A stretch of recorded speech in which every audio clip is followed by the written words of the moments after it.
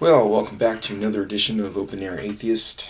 I'm James Theodore Stillwell, and this is my third response to Ryan Dozier, Paul Kaiser at Reformedevangelist.com, the Open Air Preachers.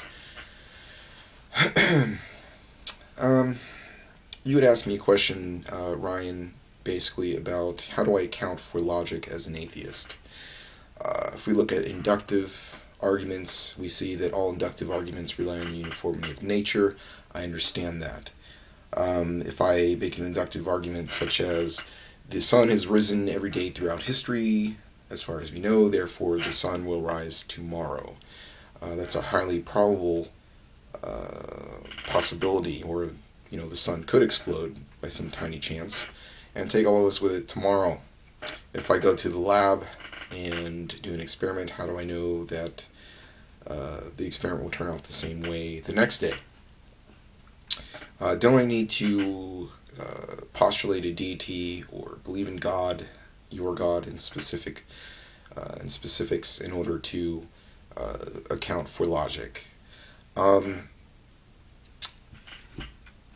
Maybe I do. But maybe I don't. Because this argument is what is known as the God of the gaps. Whenever we don't have an explanation for something, whenever science doesn't have an explanation, or I should say scientists don't have an explanation for something, Christians, theists, Muslims, whatever, just, creationists, intelligent designists, whatever, plug in this God. God did it. Well, I don't choose to do that. If I don't have an explanation for something at the time, I just say, I don't know at the time. Maybe I'll know in the future. I'll keep looking. Because anything else is just not science. So that's your answer about, can I account for logic?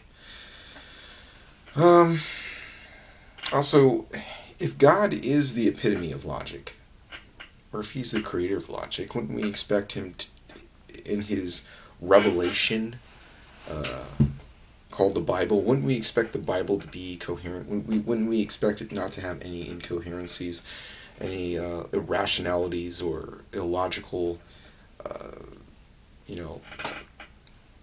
shouldn't we expect that of the Bible?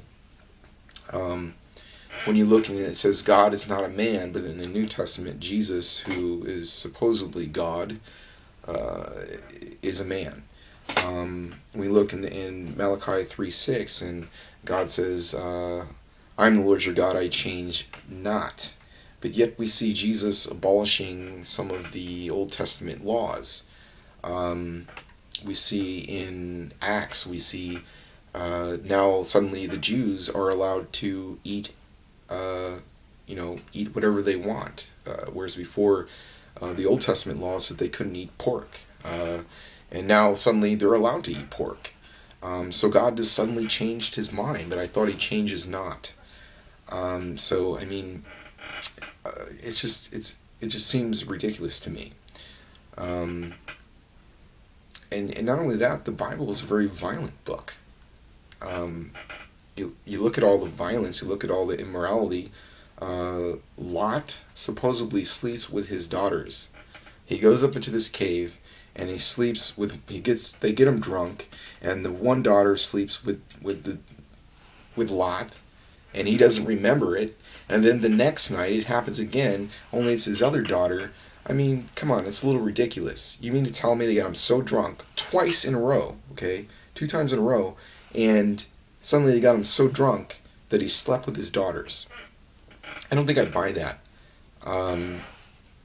There's a lot of far-fetched stuff in there that, come on. God did miracles like parting the Red Sea and turning water into wine, which is actually what some other pagan myths had done before Christ, walking on water and these other things. And some of these other pagan myths had 12 disciples. You expect me to buy all this? Seriously. Maybe you don't. Maybe you expect the Holy Spook to, do something to me to make me believe. Well, if that's true, then may he do it, so that I don't go to hell. But Other than that, I really have no logical reason to believe Scripture, or what you call Scripture. So, with that said, I think when you're out there in a stool and you're saying, believe this book is written by God because it says it's written by God, is a little too much to ask people to believe rationally. If they're rational, they're going to say, what? How do you expect me to believe it was written by God because it says it was written by God? That's ridiculous. It's not like there's a signature of God. It says, yours truly God. And it's like, wow, this is like the best signature I've ever seen. Or some way we could analyze and say, okay, well, God, must have wrote this or could have wrote this. We don't see that. So I'm just supposed to take it at this book's word, minus all of the incoherencies in it. I'm just supposed to ignore those things. A talking snake. Come on, a talking snake, bro. A talking donkey. Axe heads floating. It's ridiculous. And then suddenly, nowadays, these things don't happen anymore. Right? I'm just supposed to buy that. Parting the Red Sea, these miracles just don't happen anymore in a time when we have technology and stuff. But suddenly now, these miracles don't happen anymore. It's just way far-fetched for me to grasp, to cling on to believe, to trust in. At the most I could say, well, maybe. But very, very, very tiny, well, maybe. And, I'm not saying this to piss you guys off or anything. I'm just being honest. You guys are up there in a stool stating what you believe. I'm here on YouTube stating what I believe. I don't think there's anything wrong with that. You don't have to agree with me. I don't have to agree with you. But I think we should respect each other. And again, you can push me in where I get my should from.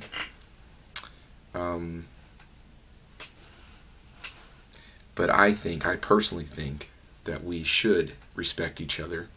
And I personally arbitrarily decide to respect you regardless of what you believe. So you can respect that or not. Whatever. But in the future, I hope that you guys will actually refute and comment and respond to my refutations. One of them that's already out, as you know, is on the Trinity. Perhaps you could respond to that. That would be nice.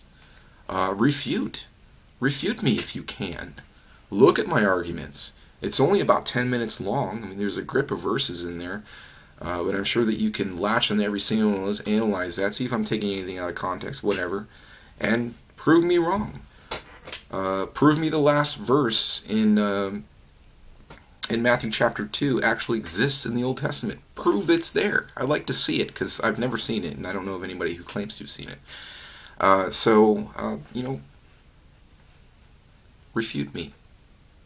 Don't put a hominin attacks and attack the person rather than the person's beliefs, okay? Or anti-beliefs. But actually attack my arguments. I don't think that's too much to ask. Alrighty then. Peace out.